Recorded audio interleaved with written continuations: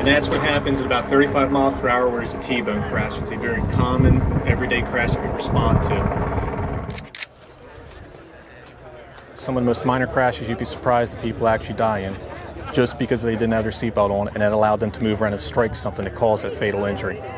There's seatbelts. I would rather have you upset at the side of the road because I wrote you a seatbelt than upset at me when I'm notifying your family member or a loved one that somebody died as the contributing circumstance not wearing your seatbelt in a crash.